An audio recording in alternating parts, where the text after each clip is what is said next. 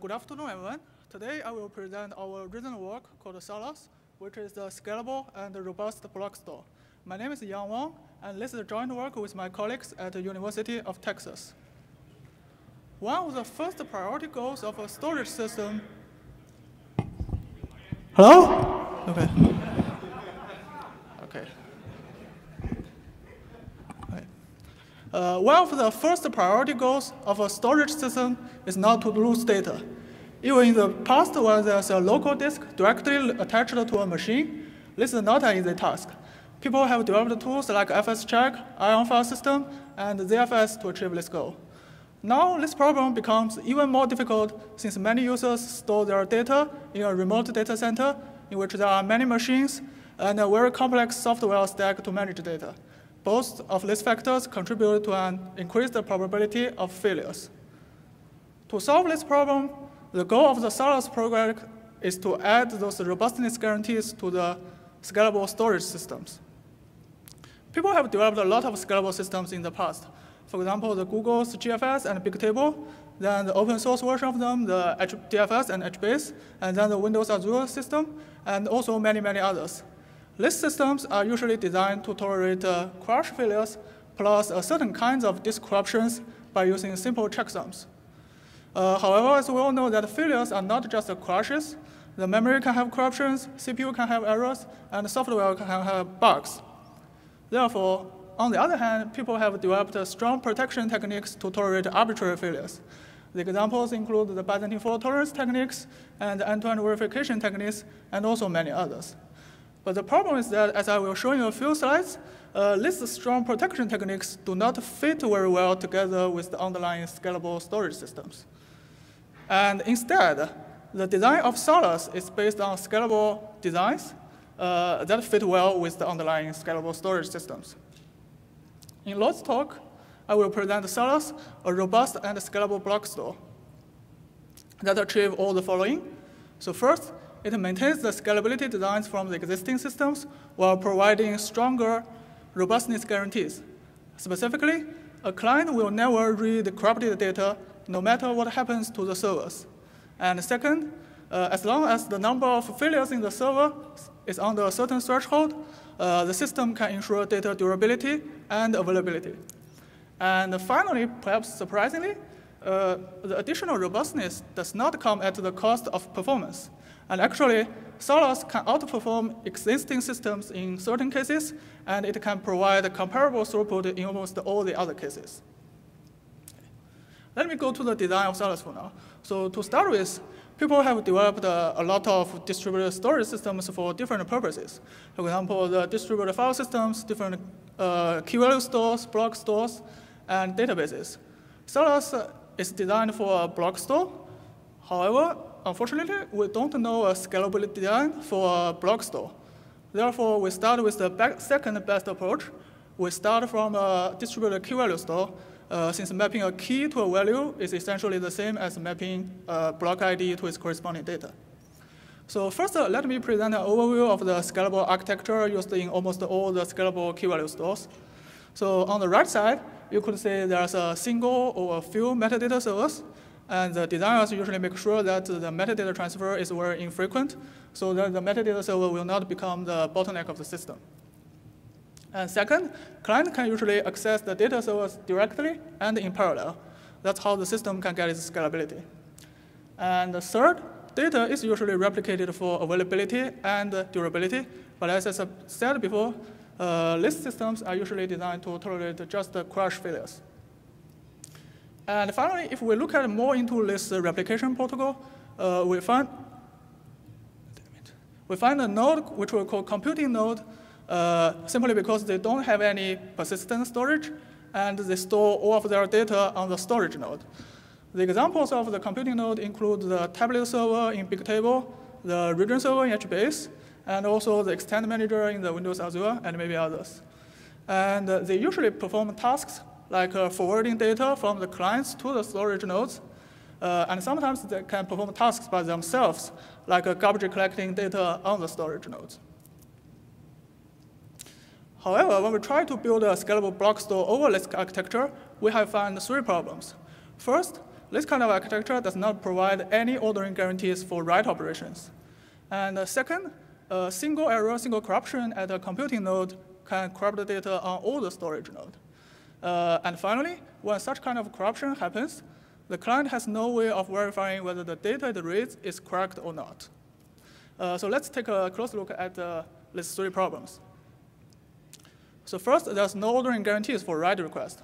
However, block store requires these ordering guarantees to implement the barrier semantics, which means that the client should be able to mark some of its write requests as a barrier, and the system should ensure that all the barrier request is executed after all the previous requests have completed and before all the following requests have started.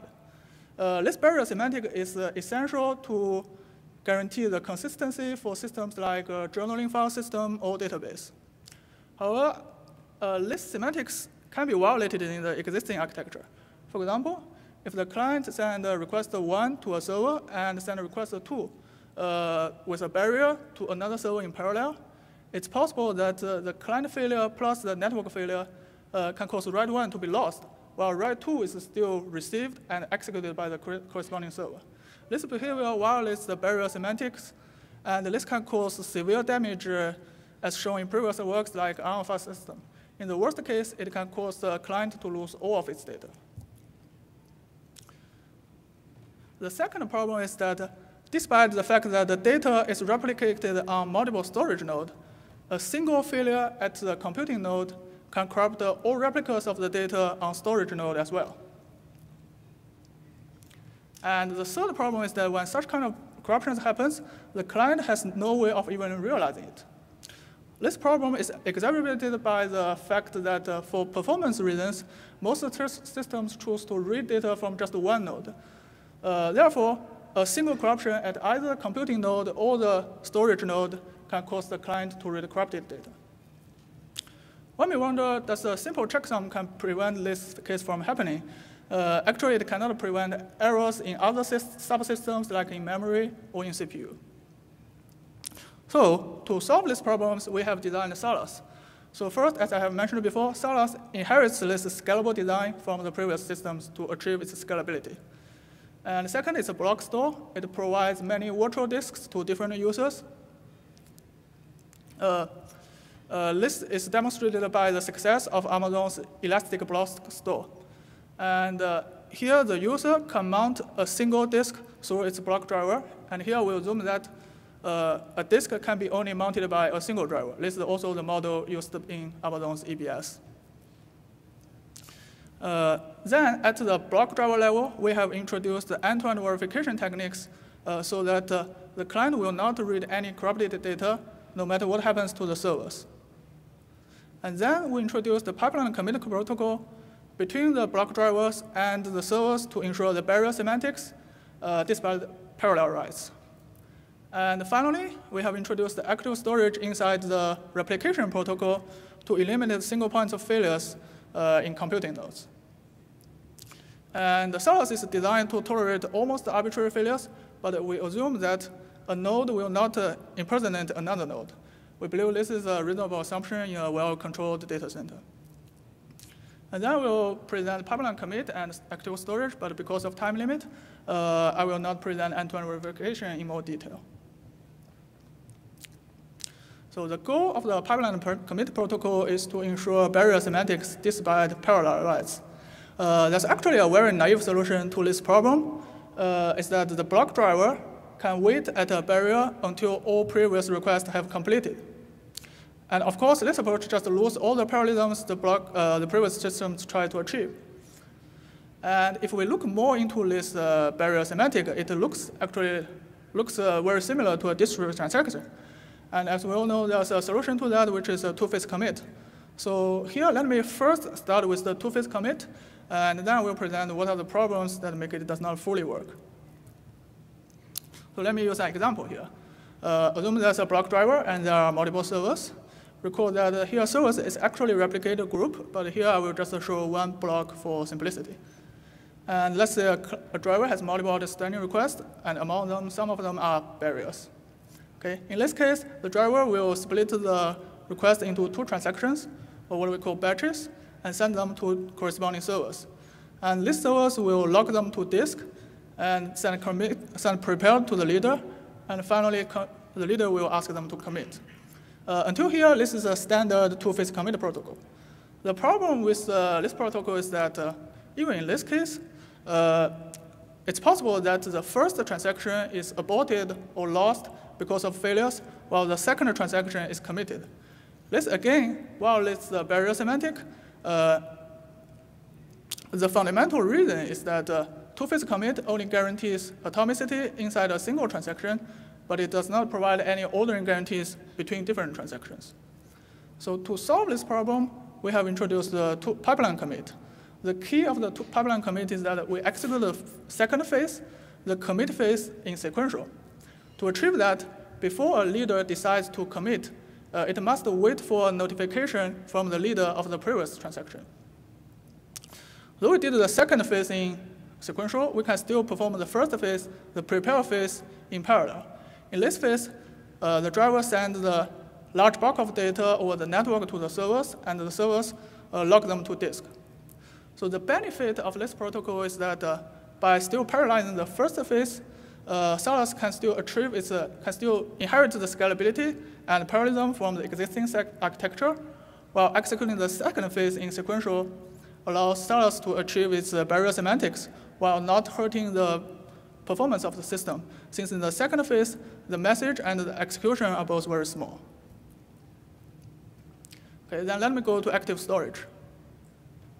The goal of an active storage protocol is to prevent a single computing node from corrupting data. Okay, again, there's a well-known solution to this problem, which is the Byzantine fault tolerance technique. But the problem with this is that it increases the replication cost to at least 2f+1 execution replicas to be functional. And most existing systems just use f+1 replicas to tolerate f failures. And of course, Salus does not want to increase this cost. So Salus' solution in this case is to separate the safety and the liveness. And actually, f+1 replicas is enough to achieve safety. We say that for any updates to the storage node, it must be agreed upon by all the f+1 replicas of the computing nodes. This way, as long as there are no more than f failures in computing nodes, the system is safe. But the problem with this approach is how to guarantee availability and liveness when some failures happens in the computing nodes. In this case, the system cannot make progress. Right?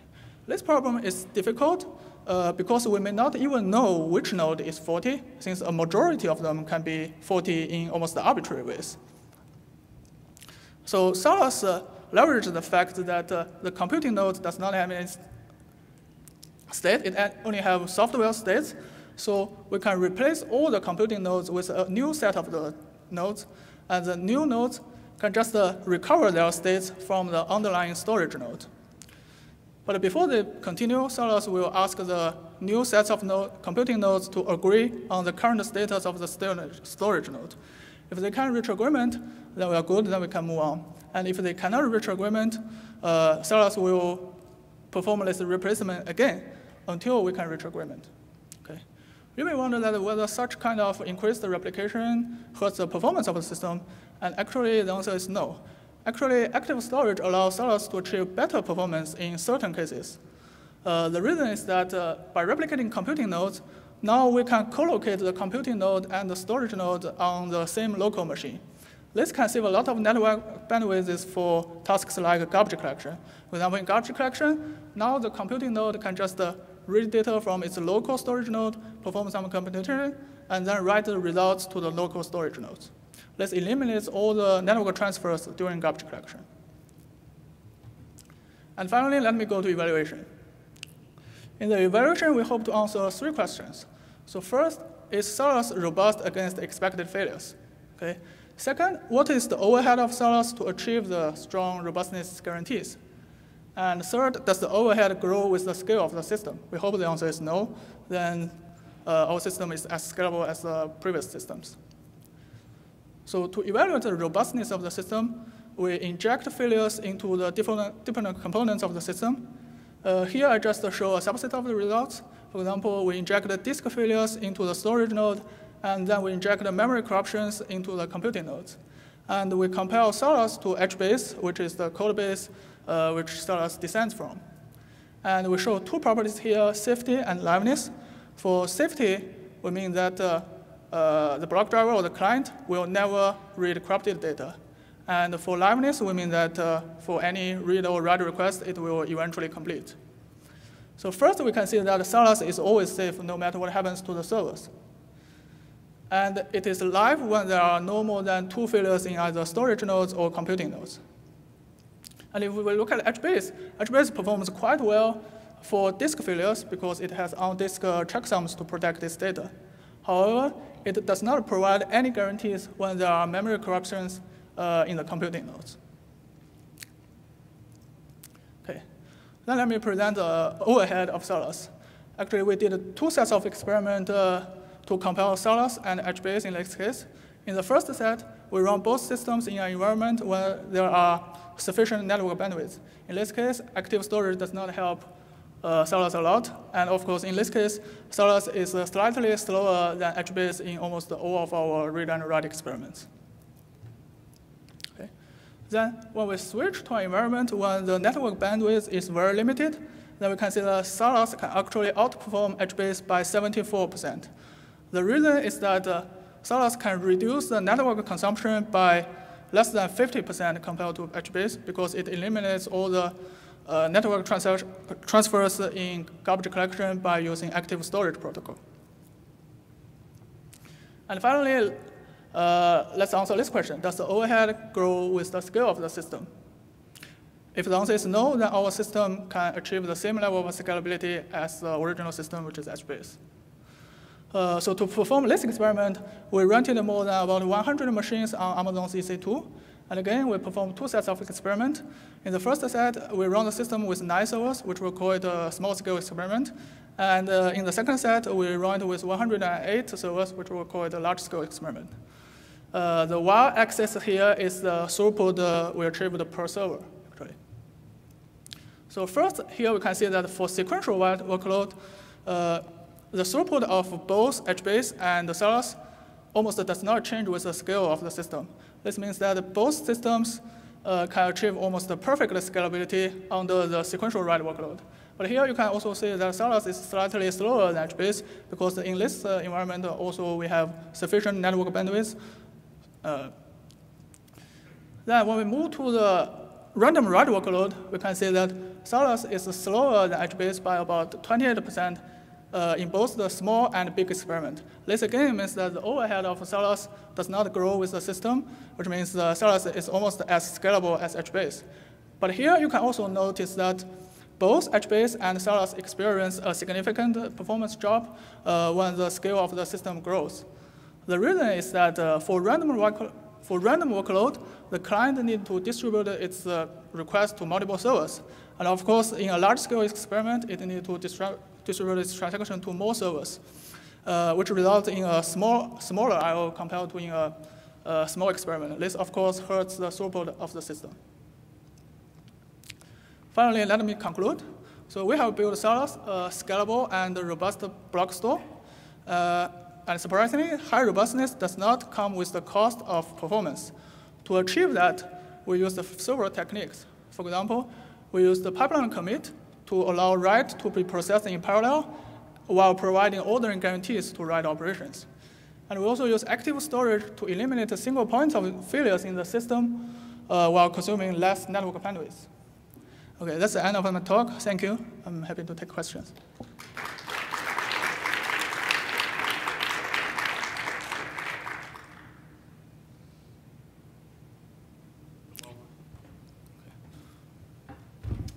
Well, if there's any questions, please come up to the microphones. Otherwise, I have kind of one, which is, I know that you sort of patterned your use case on the Amazon EBS model, which has a single writer kind of model. Have you looked since doing this work at supporting multiple writers? Right. Okay. Wait.